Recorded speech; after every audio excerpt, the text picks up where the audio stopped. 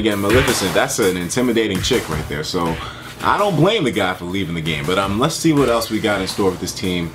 I want to get a full game going.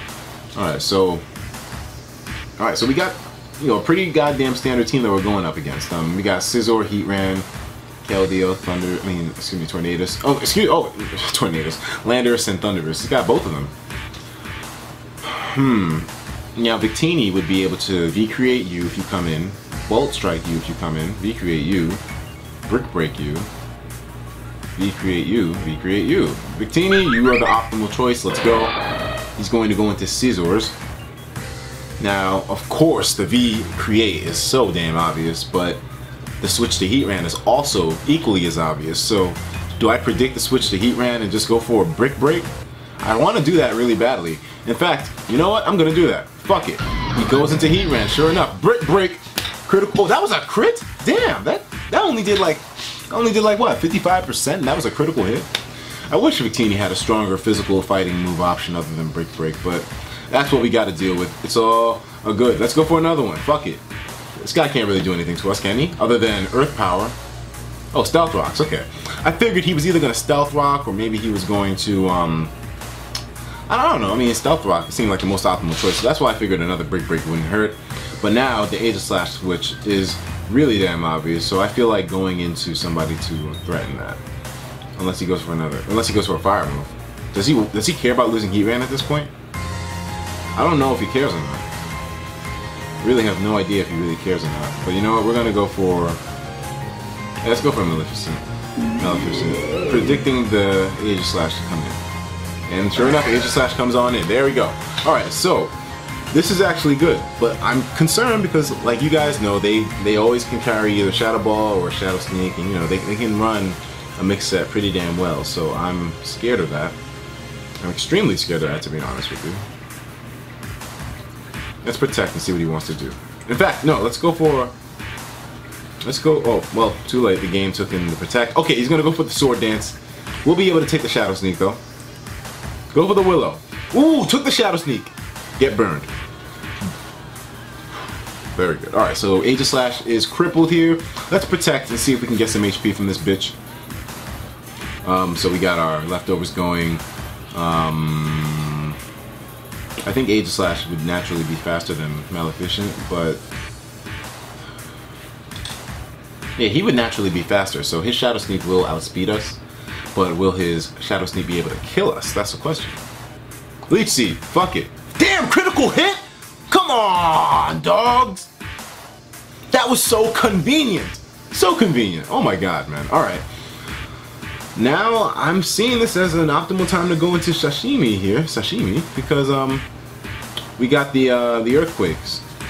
We got them Earthquakes, so he's not gonna be able to, hit us with a, King Shield. So you know what, let's go for the Mega Evolution and go for the DD. I mean, the Mega Evolution, the Dark typing, I think, no, that wouldn't help against Keldeo. That would not help against Keldeo. Maybe we should stay regular Gyarados. Yeah, let's stay regular Gyarados. Okay, Shadow Sneak ain't gonna do shit. Oh man. We can go for one more goddamn. But then again, no, he's got Thundurus out there, so that could be an issue. The Thundurus comes in and Thunder Waves me, that'll be it. But I feel like a cocky bitch right now, to be honest with you guys. His Shadow Sneak did 23%, so we can substitute up. Oh, and ooh, let's go Sashimi. Okay, so we got a substitute. By the way, this is the first time you guys are witnessing the first time that I've ever used substitute on any of my Pokemon ever since I started playing competitive Pokemon. I've hated the move substitute ever since I learned about how you can use it to abuse in competitive play. So I kind of had a policy of staying away from it. But you know what? Times change, and you know I'm trying to like get over some of my old hang-ups with Pokemon because you know I can't be closed-minded about this shit. So you know what? I'm using substitute now. Yay, Etika. You know, I'm a stubborn bastard. You guys know this better than anything, so I see this as an accomplishment on my part. But okay, so we can go for another DD here. We'll be able to live the Shadow Sneak. We'll definitely be able to live it. Oh, we're comfortable right now. We are comfortable. Ooh wee. Let's go. We got 2 Dragon Dances. I'm liking it. I'm liking it a lot. Let's go for the EQ. I don't think the Mega Evolution is necessary at this point, because Keldeo is a thing, man. I mean, I want to be able to, but then again, we're at such a low HP amount, we might as well just say fuck it and go for the Mega Evolution once Keldeo comes in, because we're not going to be able to live a Sacred Sword at that point anyways, even if we do have the flying typing on our side. So there's no sacrifice that's worth it there. We might as well just get the extra damage off and go for the Mega Evolution after this turn. I should have done it this turn, but I mean, actually, you know what? Nah, it doesn't make a difference. Aegis Lash is going to die either way. Unless he thinks of something to do or someone to switch into. No one wants to take a +2 Earthquake right now, though. Oh boy. Okay, so here comes Thundurus. But we can go for this Mega Evolution now and just go for the Waterfall. The Thunder Wave is coming, but hey, I just gotta keep my fingers crossed and hope that Gyarados can break through that shit. And if he can, then yay, we will be solid. That Prankster T-Wave, man. Thundurus. I've used one a couple of times on some of my teams. It's an amazing Pokemon to have on your side, man. It really is. I mean, because even if, you know, my Gyarados is about to rampage through this bitch, and this guy, he's going to be able to slow me down right away, Thundurus works amazingly in competitive play. To be honest, I somewhat prefer Thundurus regular over Thundurus T, because Thundurus T, I mean, sure, he has the added power, and the Volt Absorb is an amazing ability for him to have, but that Prankster lost, though.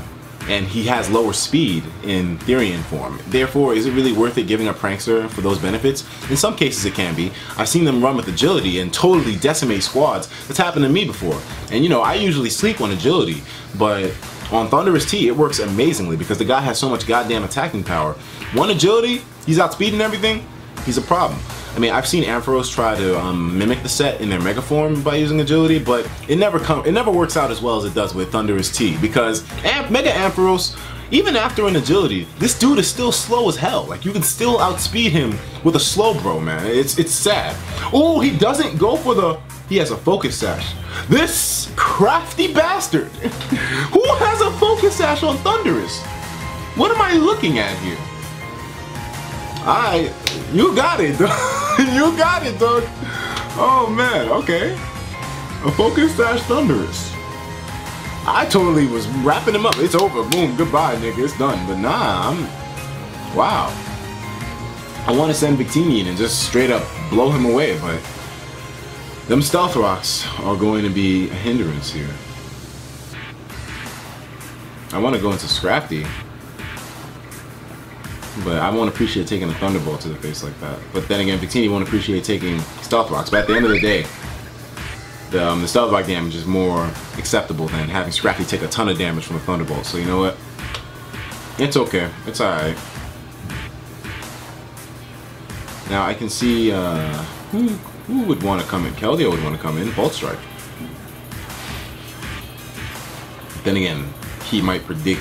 I don't know. He might predict that I'm predicting his Keldeo to come in and go into his Landorus, but I think I'm thinking a bit too far into this shit for that kind of stuff to happen. So I'm just going to play it relatively safe. I mean, playing it super safe would be to go for the V-Create, but we got Heatran out there. Then again, Heatran's at 16% with he won't be able to take the Volt Strike either. Only thing I can see him really doing here is either going into Lando. Oh, he's gonna T-Wave. You bastard! Holy shit! Thundurus, man. I'm not even fucking mad. I mean, I'm just like, damn. I should have seen that shit coming. But the Parahacks though? Did that really need to happen, guys? I don't think that needed to happen. The Parahacks on top of everything else? I already had the cards stacked against me enough, and that shit just didn't help one bit, man. Alright, I'm in a bit of a pickle now because he has a lot of options here now. He can save his Thundurus if he really wants to, and you know, someone's still gonna have to take some damage here, but now I just pretty much lost my Choice Scarfer. Damn, man, I just lost my goddamn Choice Scarfer, who would have been immensely helpful, but now it's pretty much gonna be fodder. I just lost an attacker, just like that. Thundurus, man. Just like that. And look at this. Look at this. Oh my god! 2 Parahacks in a row? Who makes this game? Oh my god. Are you kidding me? Are you kidding me? Miyamoto, you better work on that goddamn hack relax, man, because this is fucking bull. This is bull. Oh my god, man. And now he's gonna finish me off with a... This is so stupid. Miyamoto, why? Why? Look at this shit. Look at this. Oh man, this is hilarious though. The game ain't never over, man. I was counting off how many ways I could have his asshole for lunch. No homo. I was counting off the ways I could have his asshole for lunch. And now I get surprised. This guy's got 1 HP left. Dude has a slither left. He's got a slither, dog. Alright, might as well go into the ante. He's gonna T-wave me anyways. Oh man. Oh you. Oh you.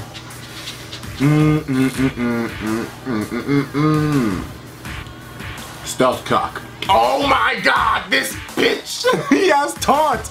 Taunt, Thunder Wave, Thunderbolt. Oh shit! What a bastard!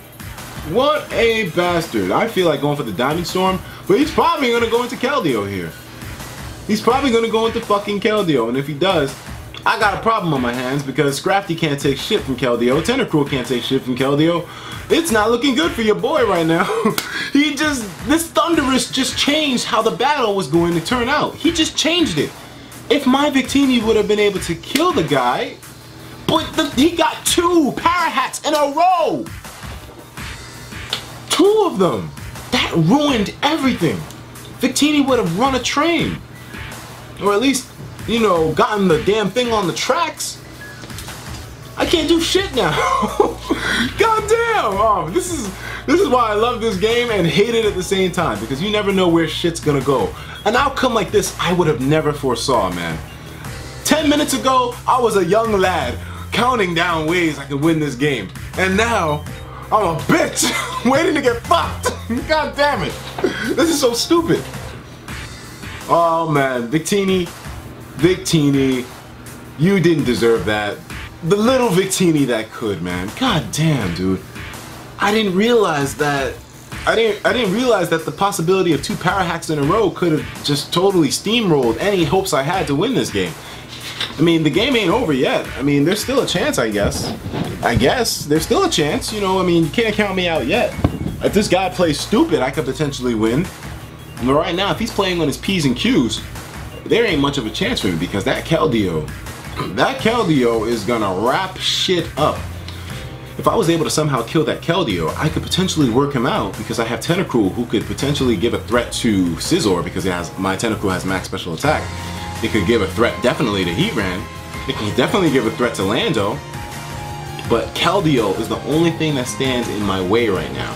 And this thing going for the Sacred Sword will totally decimate my Scrafty. So I have to somehow figure out a way to kill this Keldeo with my Tentacruel. If we can kill this Keldeo with Tentacruel, then we could potentially try to see if we can grab this game back. But right now, it's not looking too good for us.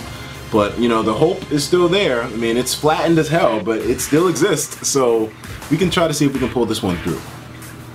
This guy only has a few seconds left to do something, though. I hope he doesn't quit, because this is a good game, actually. I really want to see if I can come back from this shit. He's got 60 seconds left. Let's hope he comes back soon, because, you know, I want to see where this shit is going to go. I want to see if I can really snatch this back from the jaws of defeat. Come on, dude. Come on, what are you waiting for? Is he like getting a blowjob or something? Like, come on, man. Alright, here we go. So he goes into his Scizor, which is not good for us at all. This is probably gonna be his motherfucking Mega. And the Bullet Punch is going to rip Deance's head off. So we're gonna have to go into Tentacruel and just hope we can work him out with the Hydro Pumps. I mean, there's nothing that Scizor can really do to Tentacruel. Strong against all of his staff, so he's gonna go for it. Oh, he's gonna go for the Sword Dance. Here we go. The Bug Bite shouldn't be doing too much, but god damn it. Hydro Pump this bitch. He shouldn't be able to take that too well. Oh, of course you miss. Oh my god! Scizor one-hit KO Tentacruel with a Bug Bite. Not very effective, my dick. Well, it's looking like it's not gonna be good here. This isn't looking good at all, man. I ain't liking these odds, man. Oh man, okay, so let's just go for the DD. I mean, it pretty much makes no difference at this point. He's going to be able to bullet punch himself to victory. No, straight up 4th gen style. Damn, man. 2 power hacks in a row totally ruined any chance I had to win this game. The game was decided as soon as I saw that 2nd power hacks. Yup, that was it. That was it. Although, technically, even if I managed to kill the Thunderous the first time, my Victini would have had some HP left. If I had killed that Thunderous, look, think about it like this, guys. Some of you may say that the power hacks didn't matter, Thunderous was gonna die anyways, and you still would have had a crippled Victini. No, because if the Thunderous had died and I didn't get power hacks, I would have had max HP. Well, full HP with my Victini. My HP would have been at 100%. And now, think about this. Now, with my HP being at 100%, I could have potentially taken hits from Heatran and definitely Scizor. I mean, maybe I wouldn't take those hits well, but I'd be able to survive a hit with them at least, and then go for a V-Create or something to take out either Scizor or Heatran. I would have had an option left because Victini would have still been at full HP. So you can't say that the power hacks didn't matter, because it definitely did. I would have had a healthy Victini, sure paralyzed, but would have been able to take a hit nonetheless if that goddamn power hacks didn't happen. Oh, I caught a fly in my goddamn hands. Look at this shit. Look at this shit. You can't see it. Of course you can't see it. But yeah. Okay, this guy has 10 seconds left. Are you really gonna give me the game over some bullshit, dude? Get back here and make your choice. This is a really fucking good game too. I mean, he definitely won it at this point, but hey, I ain't gonna argue if the guy stays away. I mean, I don't really care about laddering too much at the moment. I just care about, you know, playing. But hey, we won the battle, yeah. We won, guys. We did it. You see, it's never over till it's over. This is a fucked up life lesson. Kids, don't give up, because you never know when your opponent might disappear from beating your ass. Damn it. Oh, God.